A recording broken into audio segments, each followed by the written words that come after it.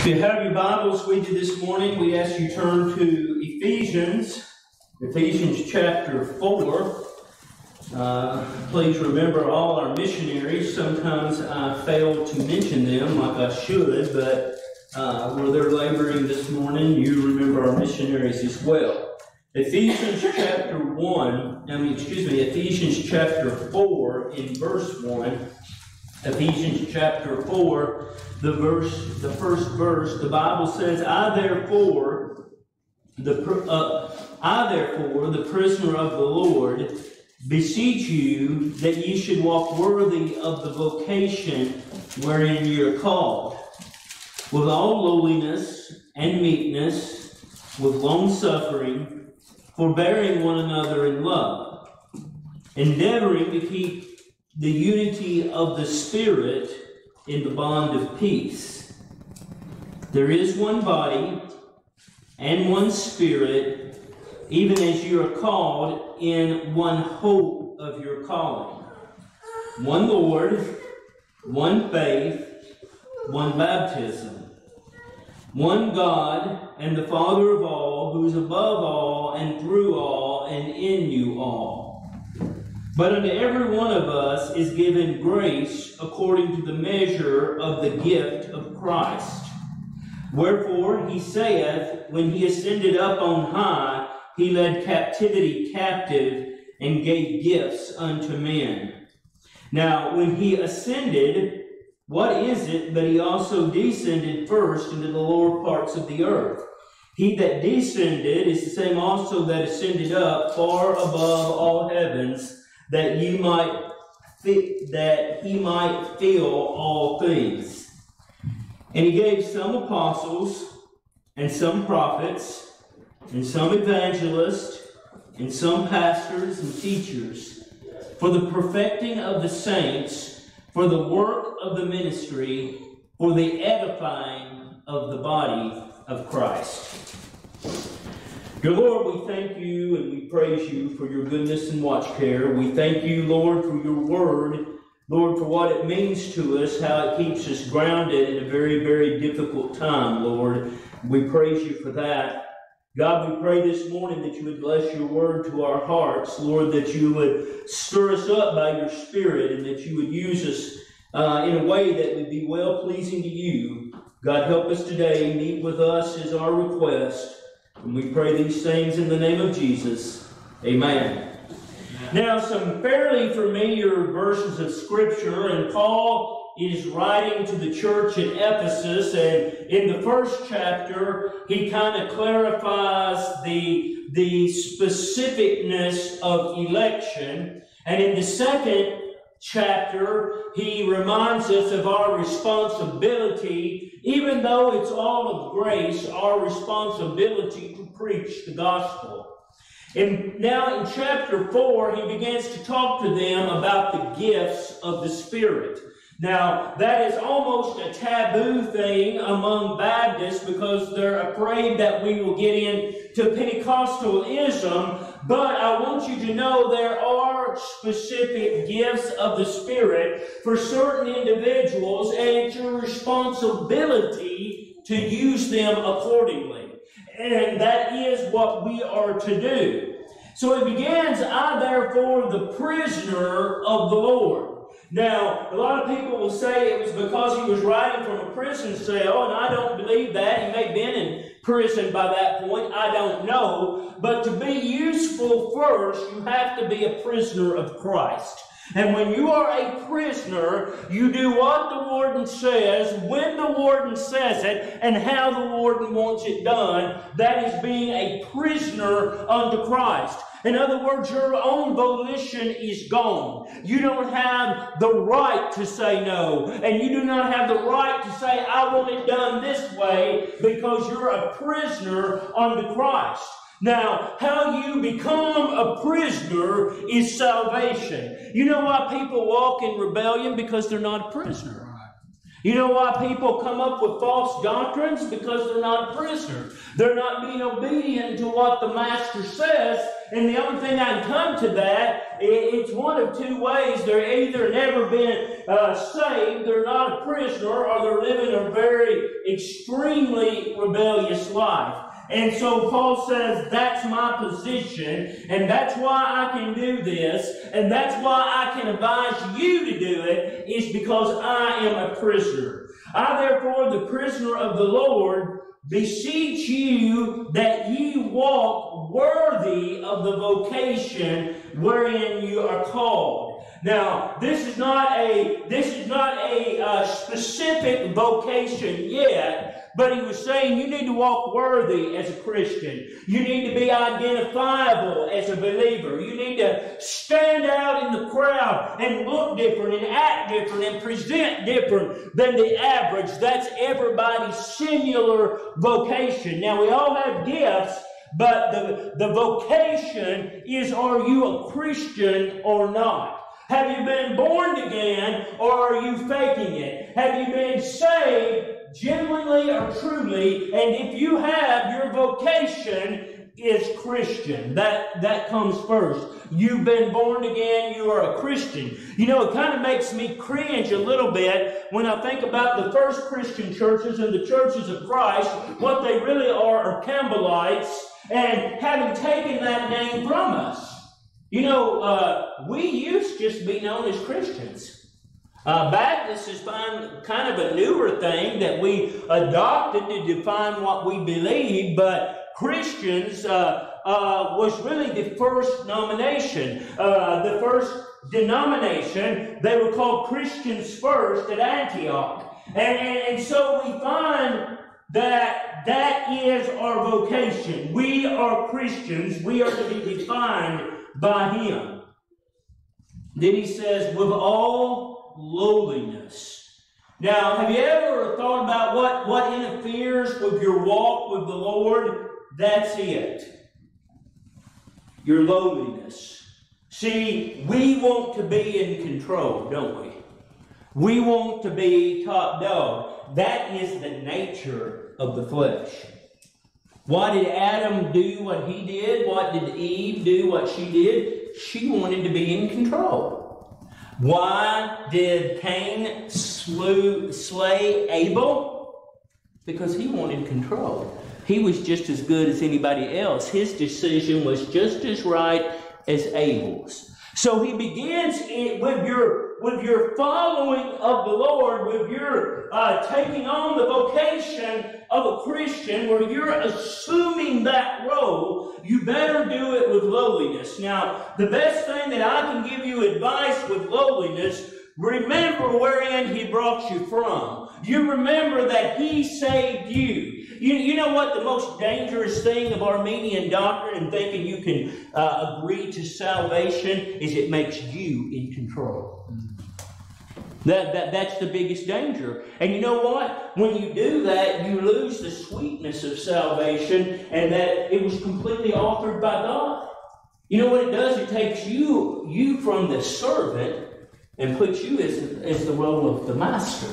And so we as the Lord's people, we need to remember our position and where we're at. Remember, I think it was to the church at Corinthians, he said, remember from whence you came. You remember what you were before the Lord saved you. And so we find that we are to be obedient with all lowliness and meekness, very similar words, with long-suffering. Now, you ask yourself, because I don't know as well as you do, how much suffering have you had for the name of Christ?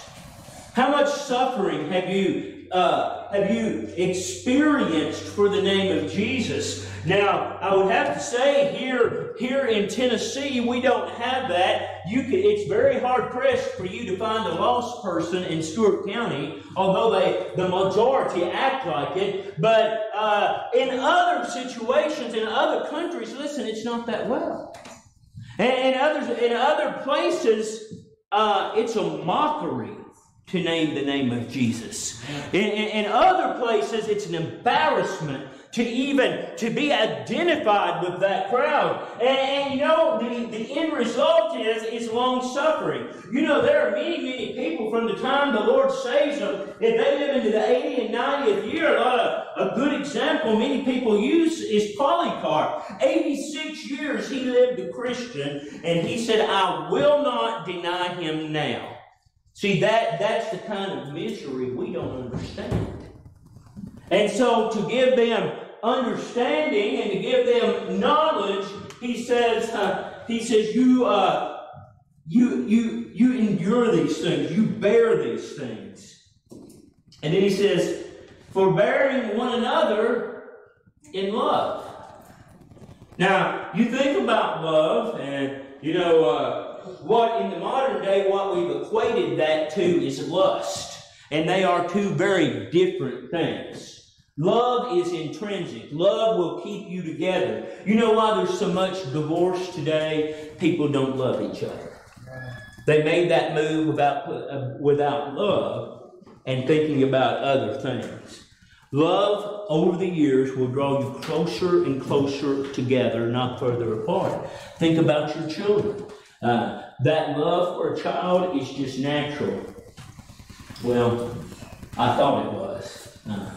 I think today we've almost... You know why there's so much of child abuse, and I've thought this out lately in our world today. It's not because just the depravity of man. Listen, when you walk into an abortion clinic and have it cut out, what are you going to think of children? Right.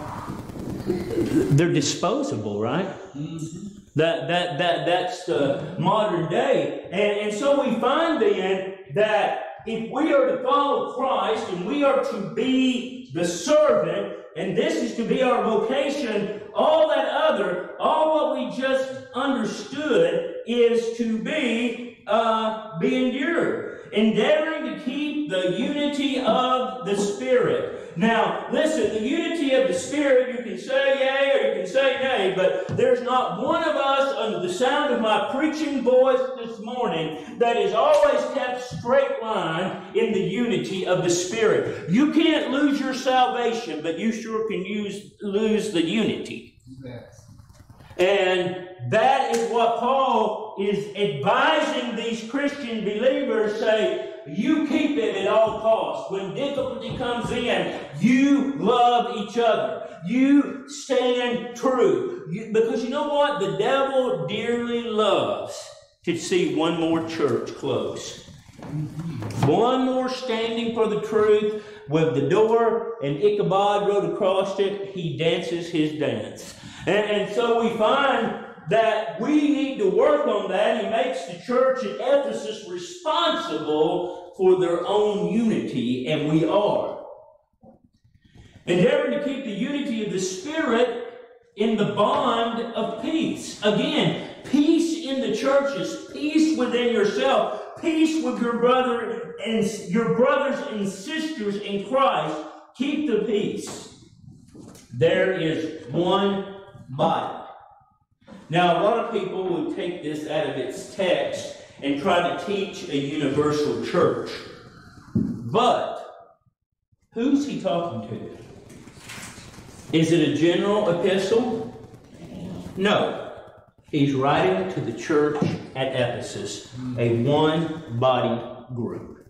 So this is one body. The people here, the believers in the New Testament, we are one individual body, and we are responsible to keep the unity. And if we develop, and you know, down through the years, listen, it's been a long haul, and not necessarily just here at New Testament, but at other churches I've preached at the church at Bumpus Mill. Listen, the unity wasn't always there, right? And what happened? Right? Don't take a rocket scientist to figure it out, does it?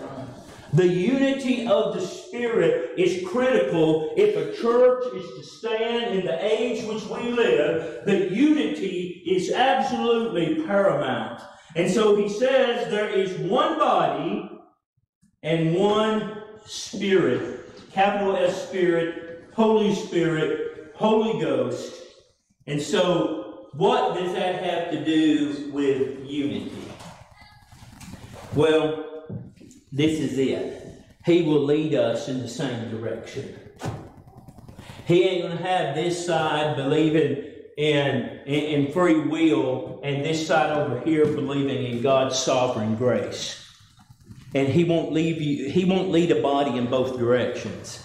He won't lead this side in living and doing as you please and blame it on God's wonderful grace. And leave this saying, hey, we need to follow what the Bible teaches. He won't do that. There must be a unity. So when there is a schism, and I believe that Paul wrote to one church about that, and maybe it was the second time to Corinth. What is really compromised? The unity. That's what's compromised. Being on, singing the same song, being in unity one with the other. There is one body, one Spirit, even as you are called in one hope of your calling.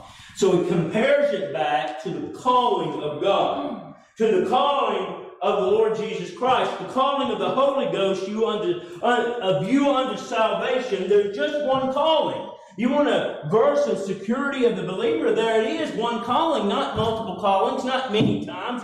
One calling.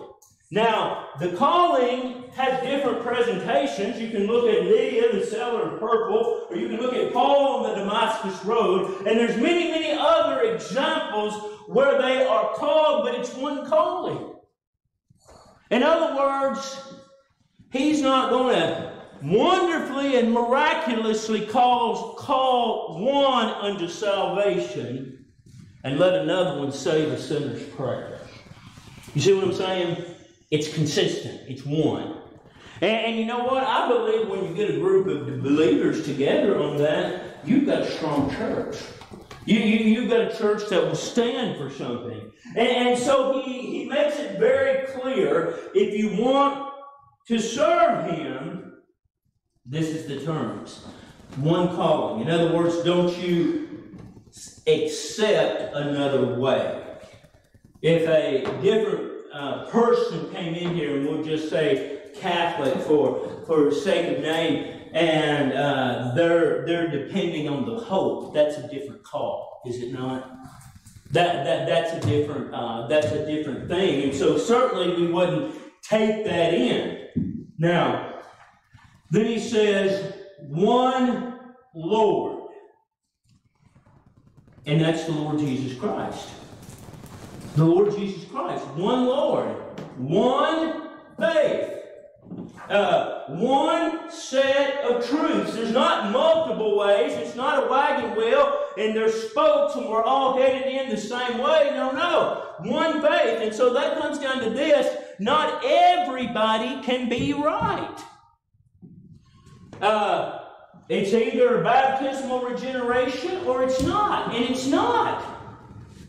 It's either a general church or it's a specific church. And it both can't be true.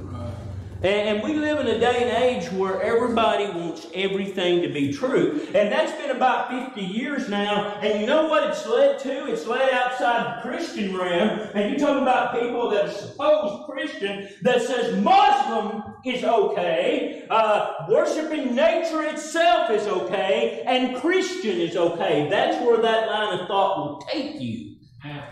And so we find then that it has to be very specific. It has to be one. And that's not popular teaching today, but as we can see, it is what the Bible says. One Lord, one faith, one baptism. In other words, there's not multiple ways to do that. Immersion. One way that is accomplished. One God and Father of all, who is above all and through all and in you all, God the Father, the Lord God Jehovah, Yahweh, God only. We cannot worship anything less than a sovereign God. Not a God that's hoping something might occur, but listen, a God that has everything under His feet, and He doeth all things well. That's the God of the Bible. That's the one I'm going to serve. And He says anything less is not God. But unto every one of us is given grace according to the measure of the gift of Christ. Then he begins to switch gears, so to speak, and he says, yes, all these are incompromisable. You can't say that there's many faiths and the Lord give me this new thing, such as John Smith did with the Mormons. No. But he says you can have a different gift.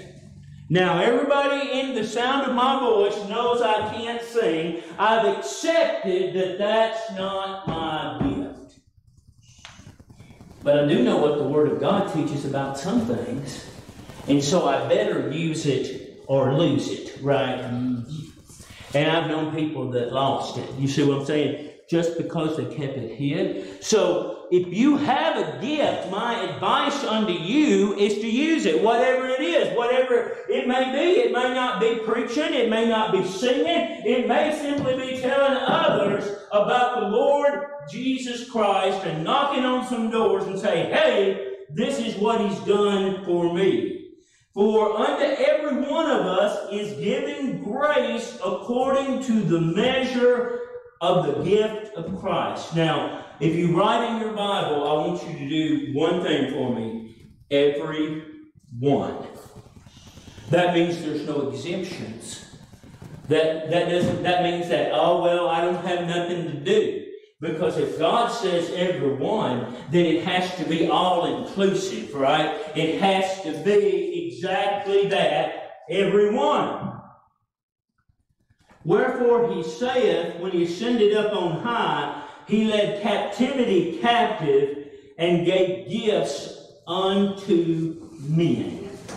Now, He's referring back, I believe, when He went to Abraham's bosom, and He spent those 40 days here on earth, and He says, I give it to all men. Not just to the living Christians at that time, I give it to all men. And I never like to correct the King James Bible, and I'm not correcting it, I'm just showing you what that inclusive term, it's not males, it's people. It's the church, it's the saved. I gave gifts to all of you, every last one of you. And so, ladies, all that I can tell you to do is look within you, look at yourself, look at how God created you individually, and use what you have. And I'll just give you an example. I think it was Philip. It says that Philip had 4 daughters that did prophesy. Now, we know, according to the Word of God, they weren't preaching down at the assembly, so prophesying, and let me tell you what Jesus did for me. Let me tell you how the Holy Ghost came by and made those words real to me. Finally, after years and years and years of hearing the preached Word of God, He opened my heart and made me new. That's prophesying. Apparently, Philip's daughters got a good dose of it. And they told people about the goodness of God. And so we find then each and every one of us have been gifted. Now, I'm going to skip verses 9 and 10. If you'll notice, they're in parenthesis. And apparently there had been individuals doubting that He went into Abraham's bosom and led captivity captive. And so he was clarifying that to the church at Ephesus, and there's still a lot of people that don't believe that. And so we see that he makes that very clear and kind of goes on a side there a minute. Then he comes back in verse 11 and gets back to gifts. And He gave some apostles. Now, the apostolic office was specific. It had specific criterion given us into Acts chapter 1, and nobody meets the the qualifiers for the apostolic office anymore, because no one can say, hey, I've seen Jesus in the flesh.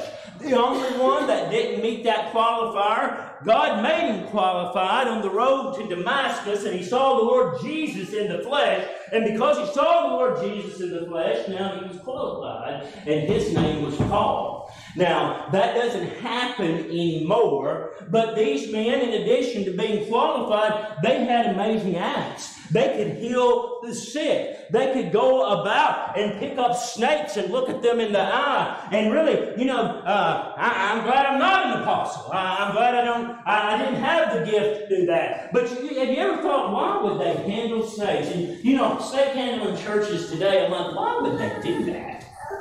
Well, it's a type of having victory over sin. Because the serpent was a type and a manifestation of sin. And the apostles could jerk them up and say, hey, I have authority over this. I am no longer lost. I am a saved man. And they had that ability. They could take people like Joey and make them righteous running again. That was the apostolic office. And it's gone. But there was a great deal of qualifiers. And there was a great deal of gifts that came with it. And we no longer in the modern day can even look into that office except with admiration and learn from the teaching of the Word of God what the apostolic office was about. But we do know that it existed. And some prophets. Now, I believe personally here, and you can disagree with me if you want. I don't believe this is prophets like saying, oh, I believe the Lord will come on December the 6th, 2021. No. Prophets, meaning people like Zechariah, people like Job, people like Malachi. They had very special gifts, did they not? Look at the prophecy of Daniel. That was an amazing, amazing prophecy. And some of it's still not come to pass. And he had the built-in, God-given, intrinsic knowledge to predict things that still have not come to pass in the day which we live. That's what he was granted. That was his gift. That is the prophet. Now, let me say this. And there was a Mormon that befriended me on Facebook, and man, they think they've got the world by the tail, don't they? And I said, I asked him some questions about the Book of Mormon, and I ended with a scripture. I said, has it not been changed in its entirety 9 times? I said, did not Joseph Smith, the only one that ever really saw it, did he not say he understood a language that he had never seen before? Did he not burn up the supposed tablets before anybody else could see him? And I said, what about this one? I said that in the book of the Revelation it said, nothing should be added. And he said, oh yeah, that's different, and unfriended me. Right? Don't have much place to go with that, does it? You know what? Joseph Smith was not a prophet. No. Not in any way whatsoever. And so we find then that he says, he says, these people were equipped. The apostles, the prophets were equipped and had specific office, and some evangelists. Now, I have met many evangelists, and this is just my own opinion, and y'all can say what you will. I would probably say Brother Downs had a gift for this office. Now, he was my pastor too, and I enjoyed that, but I'll have to really say, just to be bluntly honest, I think he made a better evangelist. I think he did a better job telling people about the Lord Jesus Christ. I think he did a wonderful job as expository on the goodness of God's grace. He did an amazing job on that. That is an evangelist. Listen, it's not Billy Graham. You know what an evangelist will do? They'll spread the gospel and leave it there. They won't beg nobody to do nothing. They'll point to the Lord Jesus Christ and His sufficiency of sin, and they'll leave it there. That is the work of an evangelist. And you know what? They'll go after it. if all they have is a tent by the side of the road, a person who is an evangelist will do this work. Not everybody's equipped to do it. That's the difference in these gifts that the Apostle Paul is writing about. Some people just can't do that. I'd love to have a tent meeting in Carlisle. Only problem is I've lived down there and the mosquitoes will carry you away. But they're cleaning a lot off by the creek. And when I was down there yesterday, man, I got excited. I was like, man, that's the place to do it. Not everybody's bent that way. Now, I don't know about Brother Jared. He might love evangelism too, but he might go by there and say, well, thank God I don't live here.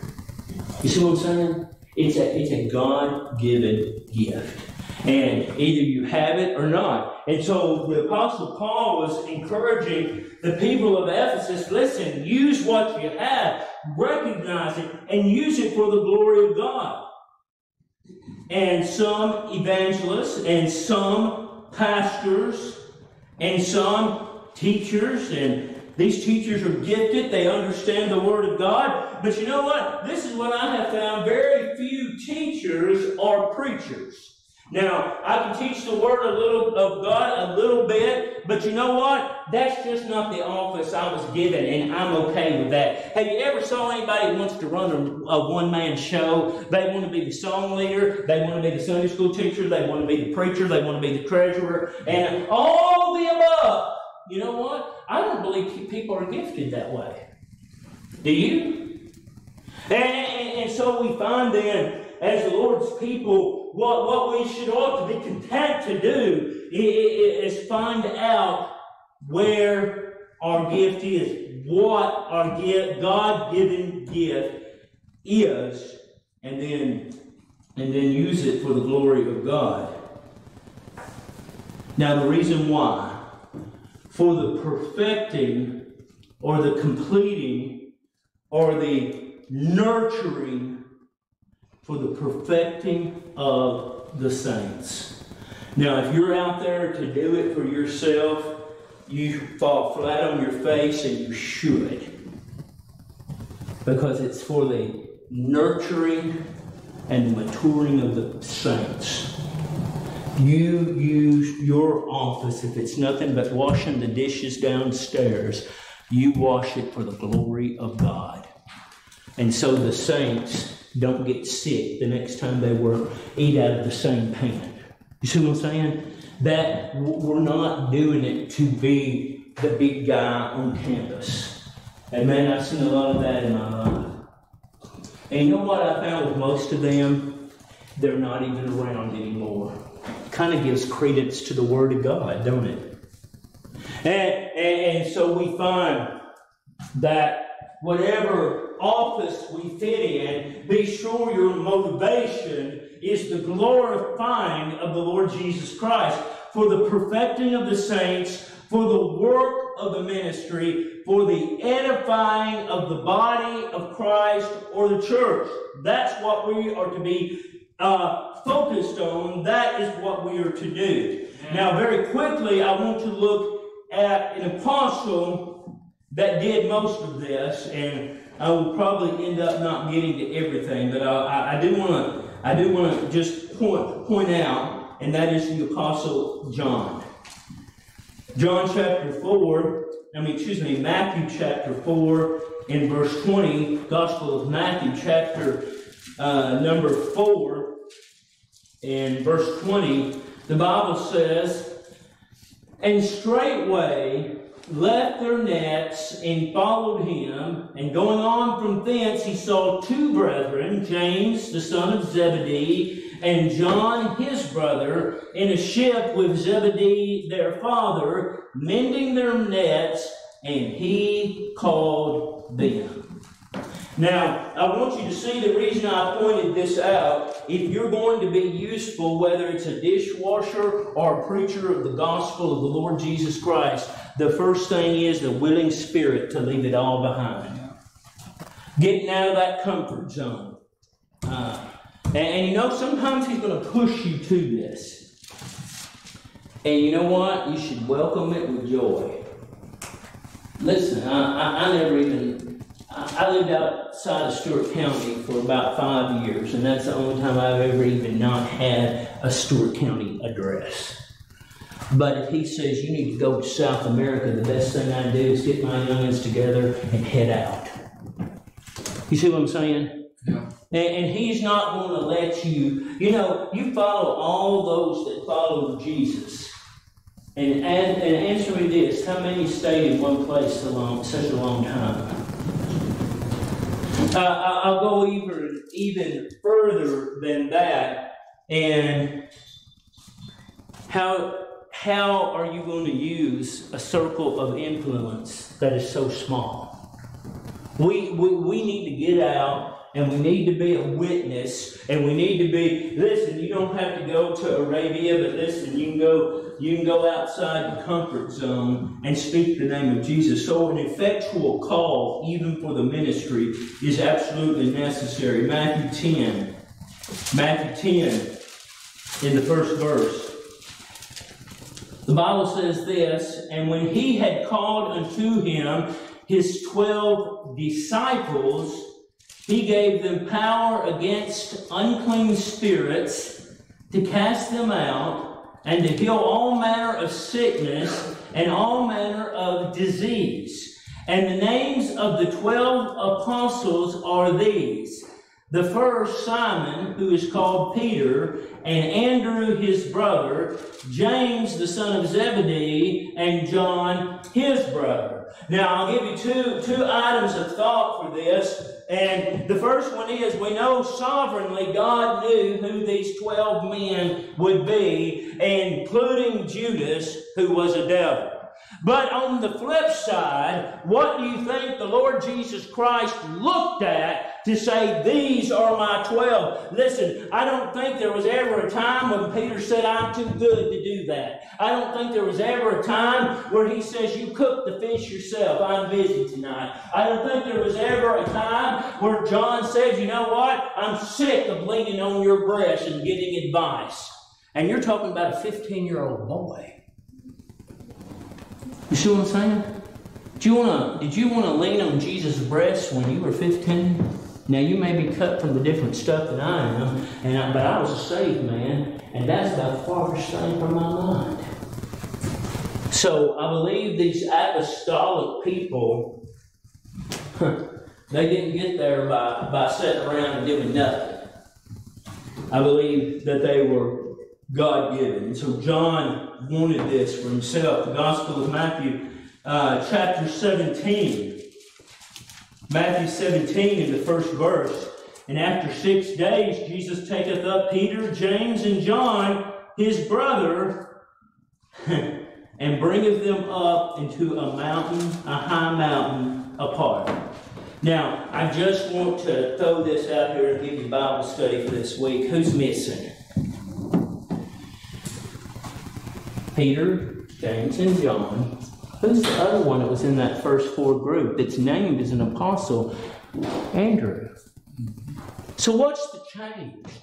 What was different now? Why was he no longer? Well, I have to come to this conclusion. For some reason, he wasn't fully in. He wasn't following the Lord as closely as the others, because the Lord Jesus, in his understanding and his knowledge of them, he picked those 3 and left the 4th one and the other 7 out of the mix.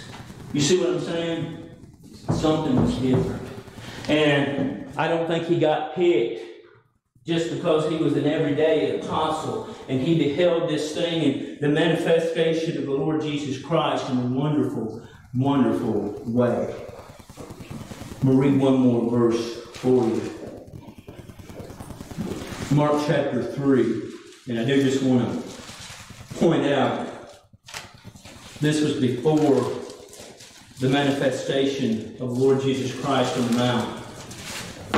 And again, something happened in there. I don't know what. But we have the 2 refer to something that's different. Mark chapter 3. Mark chapter 3 and verse 17.